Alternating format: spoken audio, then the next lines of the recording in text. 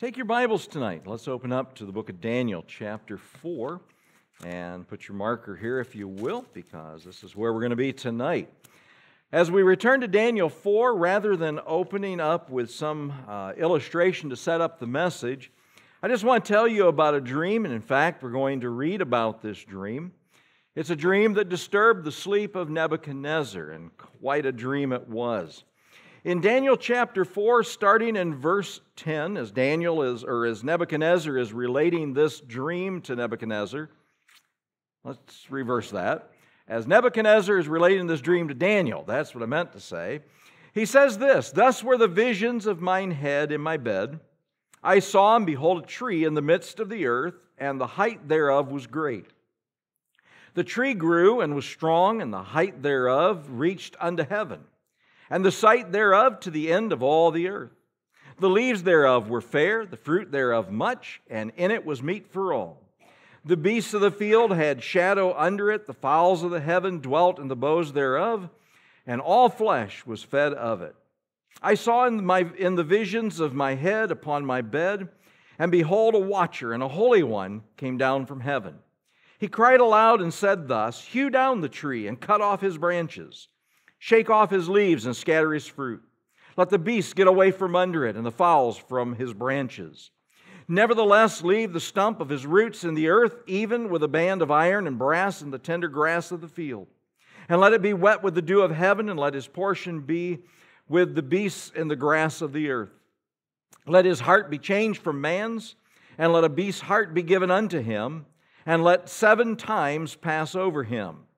This matter is by the decree of the watchers, and the demand by the word of the holy ones, to the intent that the living may know that the Most High God ruleth in the kingdom of men, and giveth it to whomsoever he will, and setteth up over it the beasts of men.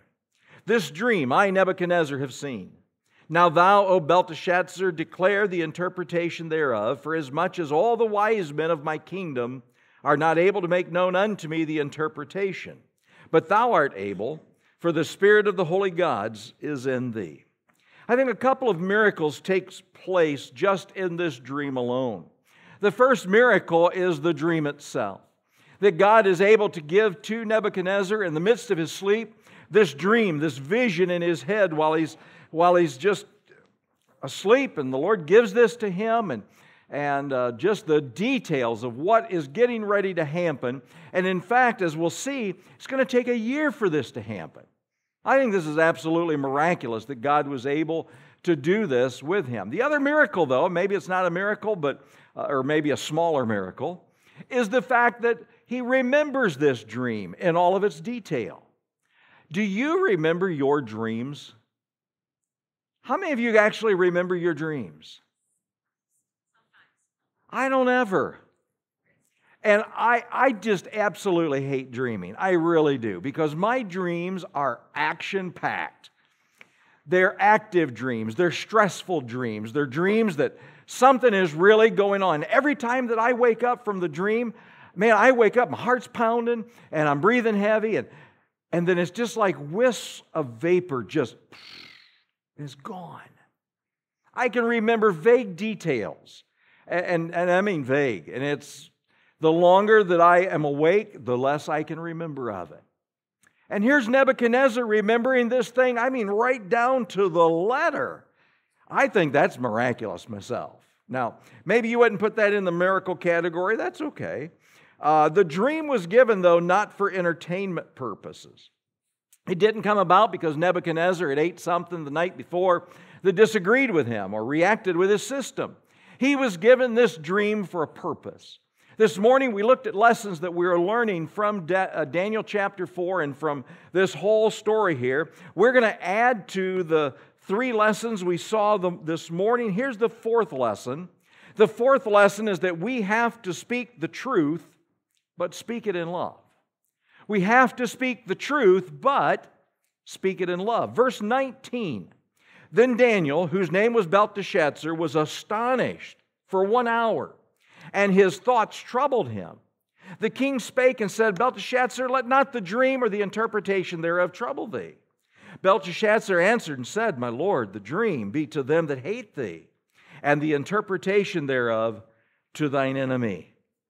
The interpretation of the dream shook Daniel up as much as the dream, or even more so, than the dream shook up Nebuchadnezzar. Daniel was hesitant to share the interpretation, but Nebuchadnezzar pushed and he says, Daniel, I don't want you to hold anything back. Tell me the truth.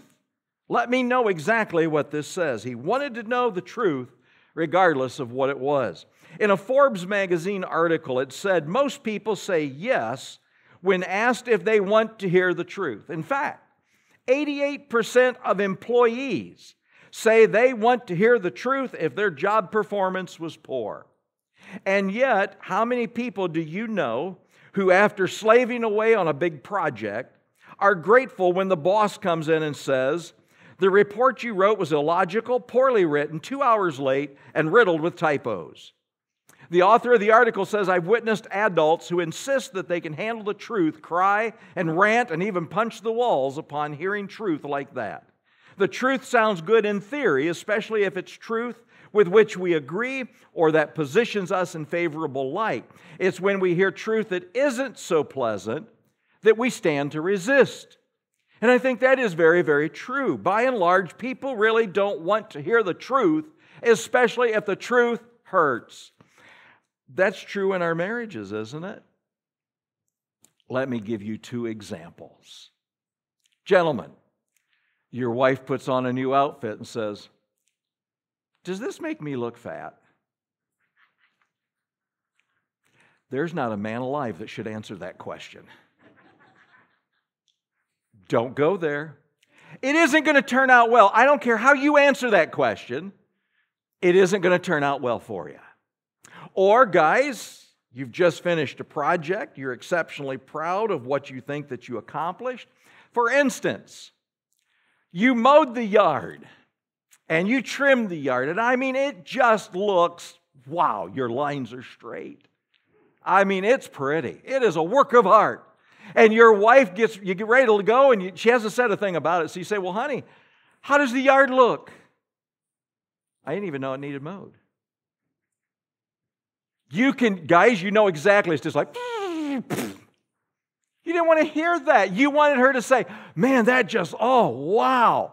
You are just the best lawnmower there is. You know, you want them to say things like that. Even if it's an exaggeration, you still want it. You can understand why Daniel was hesitant to tell Nebuchadnezzar the truth about this dream, because there's nothing good about it. You know what, Christians? We are obligated to tell the truth.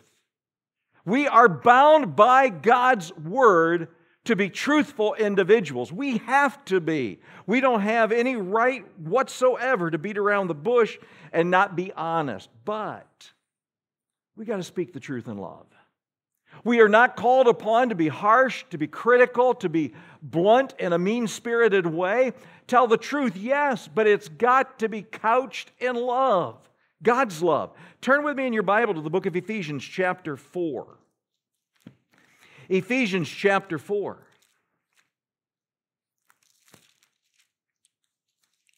In the book of Ephesians chapter 4, verse 15,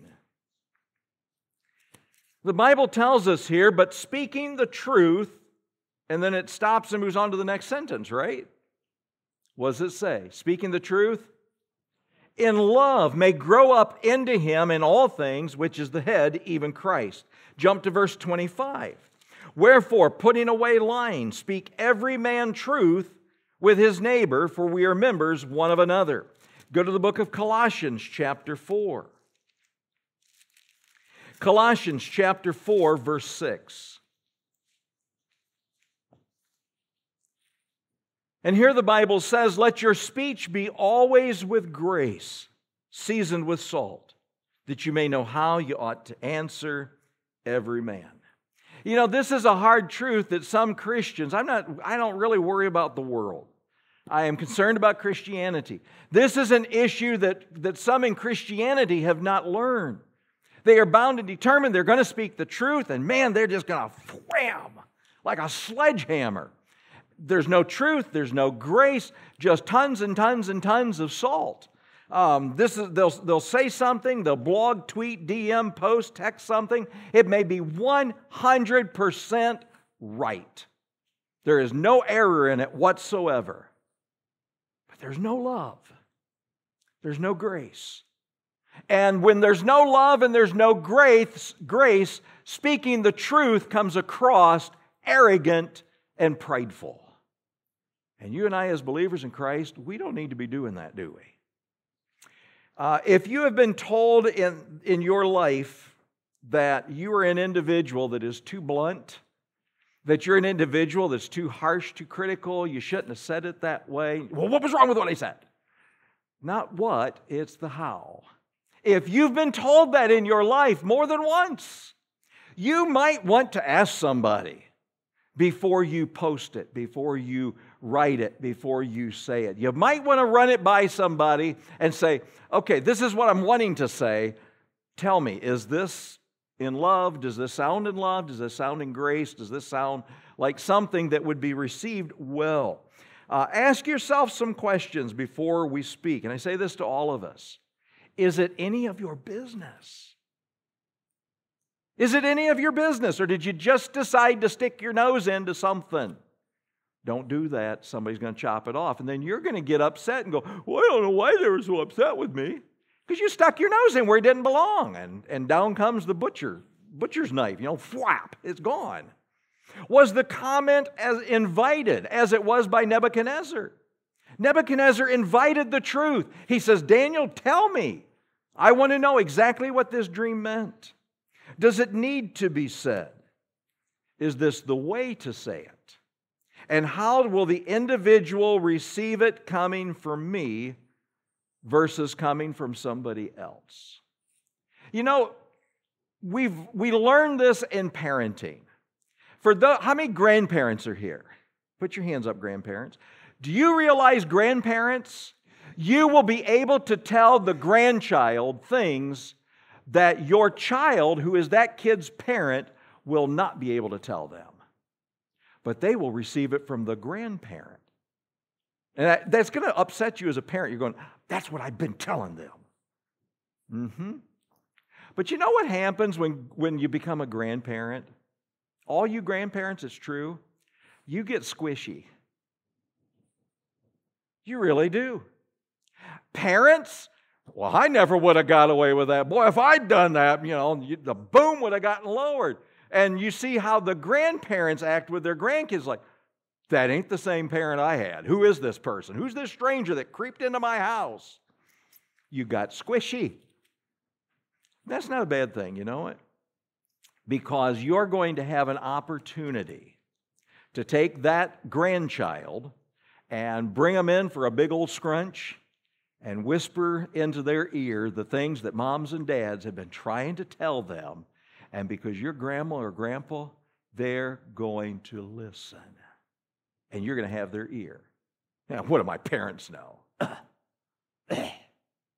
Oh, but grandma and grandpa, boy, they're special. Grandmas and grandpas are pretty special, aren't they? You got your grandparents here tonight? Are they special? Okay. Evidently not. Evidently not. All right, let's go back to Daniel chapter 4. Before looking at the next point, let's summarize the interpretation. Daniel chapter 4, verse 22. The summary is this. It is thou, O king, thou art grown and become strong. For thy greatness is grown and reacheth unto heaven, and thy dominion to the end of the earth. Verse 25. That they shall drive thee from men, and thy dwelling shall be with the beasts of the field. They shall make thee to eat grass as oxen. They shall wet thee with the dew of heaven, and 7 times shall pass over thee, till thou know that the Most High ruleth in the kingdom of men, and giveth it to whomsoever he will. Some really bad things are getting ready to happen to this king. But here's the next lesson that we need to get. After sharing bitter truth, offer hope. After sharing bitter truth, offer hope. Let's assume, we have given the truth, we have given it in love, we have given it with grace. Daniel, as I read the words, I don't hear Daniel looking with any kind of accusation, pointing his finger at the king and saying, you king, you've done this, you've done that. This is getting ready to happen to you, king. I'm telling you the truth. I don't picture Daniel doing that. Daniel didn't even want to share this message with him. The king is the one who said, I need to hear this, Daniel. You've got to tell me. And so Daniel starts sharing it. And I picture Daniel maybe trembling a little bit. I picture and I can hear a softness and a tenderness in his voice. And after sharing bitter truth, offer sweet hope. In Daniel chapter 4, verse 27, Wherefore, O king, let my counsel be acceptable unto thee, and break off thy sins by righteousness and thine iniquities by showing mercy to the poor, if it may be a lengthening of thy tranquility. He held out hope. Do you realize, Christians, that that is exactly what we are supposed to do? We are to hold out hope. Not condemnation, not ridicule, not anything like that. We are to hold out hope to an individual, and that hope is Jesus. Thomas Chisholm wrote these familiar words in 1923. Pardon for sin and a peace that endureth. Thine own dear presence to cheer and to guide. Strength for today and bright hope for tomorrow. Blessings all mine with 10,000 beside. That's hope. That's a hope that was offered to every single one of us as our sins were pardoned. Turn in your Bible to Psalm 130. Psalm 130. You know, I think sometimes Christians, we forget, especially if we've been saved for any length of time, we forget the pardon, the grace, the mercy that was shown to us. We forget that God was so good to us when we deserved condemnation and we deserved instantaneous entrance into hell. And yet the pardon that He gave us, the hope that was offered to every sinner because of Christ. Romans 5:8, but God commendeth His love toward us, and that while we were yet what? Christ died for us. That's hope. In Psalm 103, look at the first Psalm 130, excuse me. Psalm 130, the first 4 verses. Out of the depths have I cried unto Thee, O Lord. Lord, hear my voice. Let Thine ears be attentive to the voice of my supplications. If Thou, Lord, shouldst mark iniquities, O Lord, who shall stand? But there is forgiveness with Thee, that Thou mayest be feared. The hope of the gospel is the forgiveness of sins and a new relationship with God through Jesus Christ. Go to the book of 2 Corinthians chapter 5. Let's look at what it says for the lost person. 2 Corinthians chapter 5, verses 18 and 19. Verse 17, while you're turning there, verse 17 is the one that we know that we can quote. Therefore, if any man be in Christ, he is a new creature. All things are passed away. Behold, all things are become new. Verse 18, and all things are of God, who hath reconciled us to Himself by Jesus Christ, and hath given to us the ministry of reconciliation, to wit, that God was in Christ reconciling the world unto Himself, not imputing their trespasses unto them, and hath committed unto us the word of reconciliation. I cannot reconcile anybody to God, but I can take the word of reconciliation to them. And that is the ministry that God has not just given to me. God has given this ministry to every single child of God. You're in the business of reconciling or bringing the message of reconciliation to a lost world so that the work can be done by God through Jesus Christ to reconcile humanity to God. That's our job. Every one of us, you say, well, I'm not a preacher. So? Well, I'm not a deacon. So? I'm not a Sunday school teacher. So? Are you a Christian? That's the only qualification necessary. Are you a Christian? Or have you been born again? If so, the ministry of reconciliation has been given to you. And we're supposed to take that message to everybody that we possibly can. The hope of the sinning saint. Do saints sin? Okay, what's the ministry of hope that's given to us? That ministry is found in Galatians chapter 6 and verse 1, where the Bible says, brethren, if a man be overtaken in a fault, ye who are spiritual, do what? Restore such a one. The sinning saint is offered forgiveness, healing, and restoration. We've got to understand the heart of God. What is God's heart towards a lost world? It's hard sometimes to reconcile this in our head because we know Psalm 7 and verse 11 tells us that God is angry with the wicked all the day. And that is true. But also we have Ezekiel 33 and verse 11 that says, "Say unto them, As I live, saith the Lord God, I have no pleasure in the death of the wicked, but that the wicked turn from his way and live. Turn ye from your evil ways. For why will ye die, O house of Israel?" That's the heart of God. He is not taking pleasure in the death and the destruction of the wicked. He's not in heaven going, "Oh boy, I can hardly wait to pronounce final judgment and condemnation on." It's not what the Scripture teaches. The Lord wants us to repent. He wants the lost to repent. Is that the God that we present to the unsaved? Is that the God that we present to the sinning believer? Is this the God that we present to everybody? Do you realize Daniel is begging this man, pleading with him, please be reconciled to God? Who's the last person you pleaded with? Who's the last person that you begged? You say, "Oh, I don't think I need to do that." I see the examples of it in Scripture. When did we ever care about somebody that much? We just pleaded with them, "Please, give your life to Jesus." Why are you holding off? Just begging them to trust the Lord. Now notice the next point. Go back to Daniel chapter 4.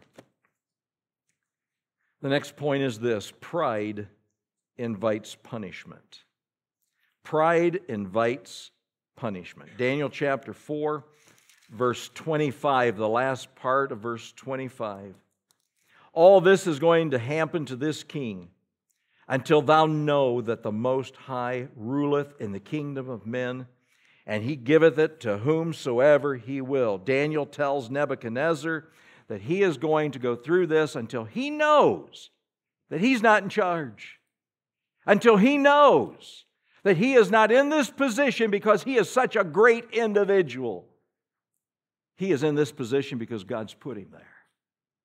And how's this going to take place? Does any of this begging get Nebuchadnezzar's attention? Not hardly. Look at verse 28. "All this came upon the king Nebuchadnezzar at the end of 12 months. He walked in the palace in the kingdom of Babylon. And the king spake and said, Is not this great Babylon that I have built for the house of the kingdom by the might of my power, for the honor of my majesty?" Whew. How quickly he has forgotten. 1 year later, from the pronouncement of God's judgment, Nebuchadnezzar walks out and just, I, me. He's got to have shoulder issues from patting himself on the back so much. Pride's a dangerous, dangerous sin. Keep your marker here. Go with me to the book of Proverbs, chapter 16. Do we recognize tonight just how dangerous pride is? And if so, what do we do to keep ourselves humble? What do we do to not have a prideful attitude? Proverbs 16, verse 5, the Bible says, "Everyone that is proud in heart is an abomination to the Lord. Though hand join in hand, he shall not be unpunished." This morning we saw in Leviticus and Deuteronomy that homosexuality, sodomy, is an abomination. Do you realize that pride is called the exact same thing? I mean, I would think that every one of us as Christians, when we talk about the sexual sins and things like that, "Oh boy, that's awful. Oh, the sodomy, the homosexuality in this nation, oh, it's just terrible." You're right. So's the pride. So's the pride. You know what, Christians? While we may not have the first sin in the midst of our church, we can sure be full of the second sin, can't we? We can be full of pride. We can be filled with this abomination. Look at verse 18. "Pride goeth before destruction, and a haughty spirit before a fall." Is that going to happen if we are prideful? Yep. How's it going to happen? Don't know, but it's going to happen. Luke chapter 14, verse 11, the Bible says, "For whosoever exalteth himself shall be abased, and he that humbleth himself shall be exalted." So if we want to be prideful, if we want to promote ourselves, go for it. But just remember, God's going to knock you down. He has to. He has no choice because He said that He would. He's going to knock us down. But if we humble ourselves, God says He will exalt us. Ronald Reagan tells this story. Ronald Reagan, great storyteller. I mean, I love to hear him tell stories. And he tells this story on himself. He said, "I once addressed a very large, distinguished audience in Mexico City and sat down to rather scattered and unenthusiastic applause. I was somewhat embarrassed, even more so when the next man who spoke, a representative of the Mexican government, speaking in Spanish, which I don't understand, was being interpreted virtually every other line with the most enthusiastic kind of applause. To hide my embarrassment, I started clapping before anybody else and longer than anybody else until our ambassador leaned over and said to me, 'I wouldn't do that if I was you, Mr. President. He's interpreting your speech.'" Oh boy, you didn't get that, did you? Reagan was applauding his own speech being interpreted. He did it by mistake. It was accidental. How many of us applaud our own speech, our accomplishments, the things we've done? We boast and we brag and we want other people to pump us on the back as well. In the book of James, chapter 4 and verse 6, the Bible tells us that God resisteth the proud.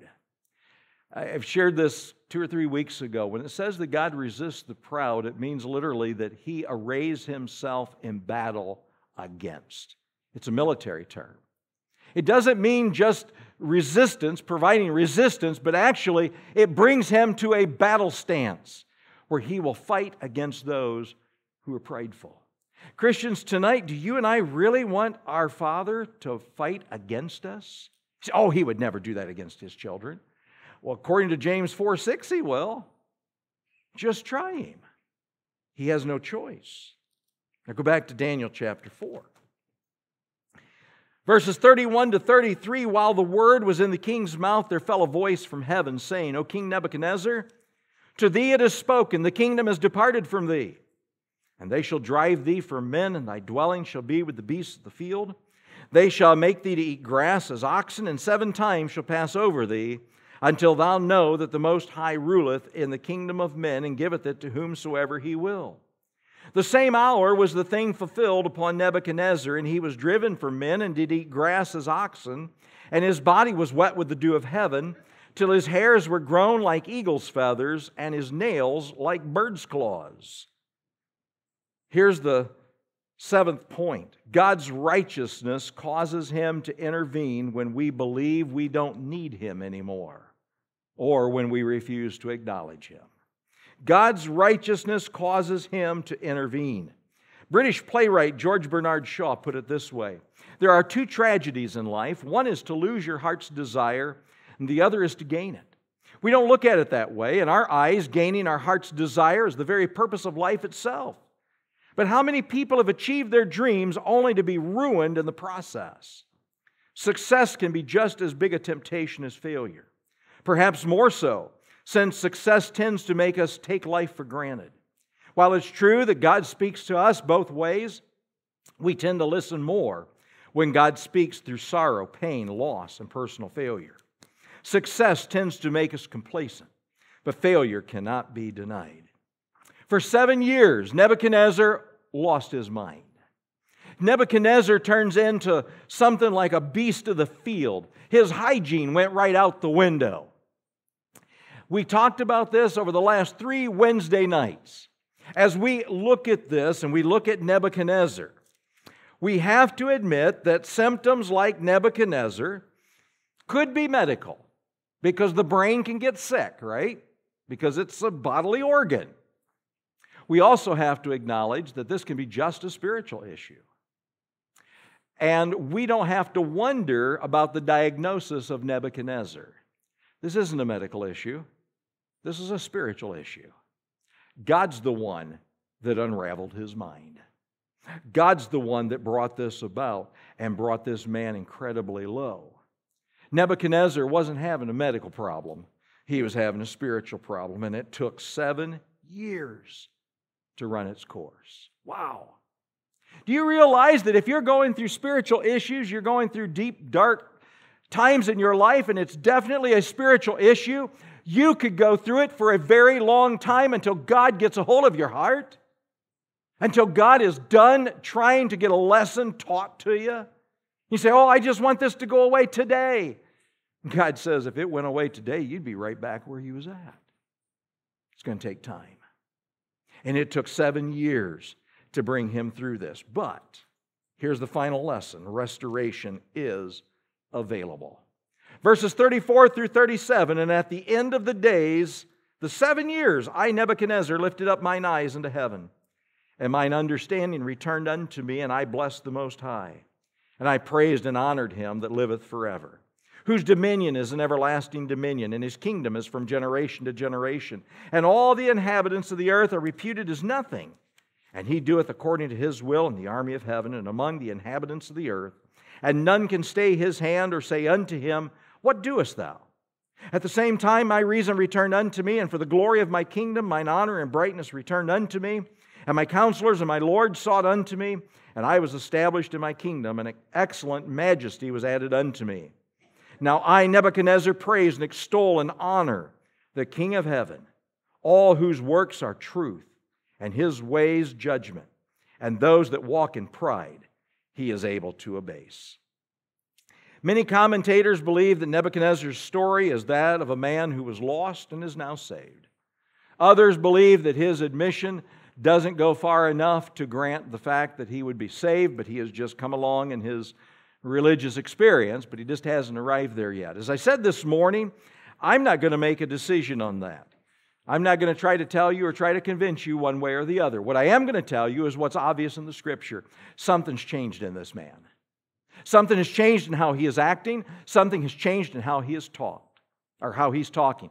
Tonight, if you know the Lord Jesus Christ as your Savior, things should have changed in your life. Have they? Can you point to the things in your life that have changed? Can you point to the things in your life that God is working on right now, that He is changing, that He is challenging you on? Can you point to those things? If you're sitting here tonight and you say, well, no, I'm pretty much the same person I've always been, then you have good reason to question whether or not you're genuinely saved. Well, no, I've always been a pretty decent person, pretty good person. You were never good enough for salvation. You couldn't save yourself. All we like sheep have gone astray. We have turned everyone to his own way. The Lord has laid on him the iniquity of us all. All of us have iniquity. So we can't say, well, I was in church all my life. I've always been a good person. Romans says there's none good but God. So if we have come to the point of salvation where we call upon the name of the Lord as Savior, we've had to admit that we needed a Savior. Even the good little kid back in Sunday school class will come to a point saying, I need a Savior. Have you come to that point in your life? If not, what's it going to take to get you to that point? Does God have to drop you like He dropped Nebuchadnezzar? God can do it.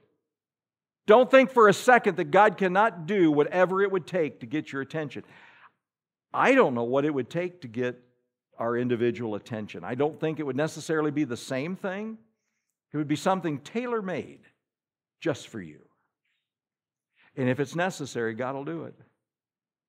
Don't push Him to do that. Yield, surrender to Him tonight. If you're here without Jesus Christ as your Savior, this is the night to repent and to believe the gospel. Would you do that this evening? The gospel message is simply that Jesus died on the cross for your sins. He was buried and He rose again from the tomb. He is alive.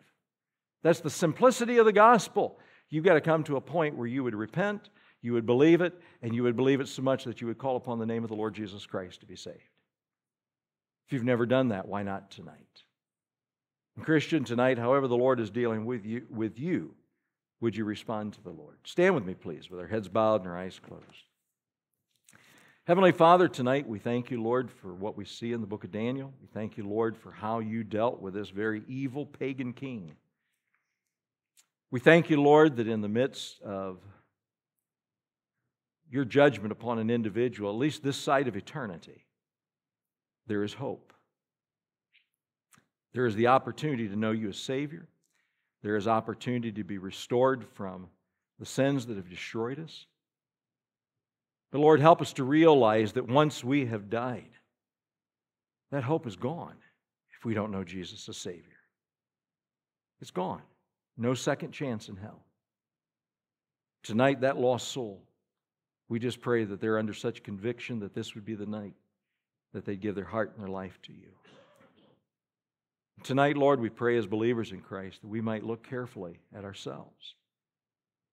If we are prideful, if we are individuals who won't speak your truth with love and grace, then deal with us tonight. We pray and ask it in Jesus' name.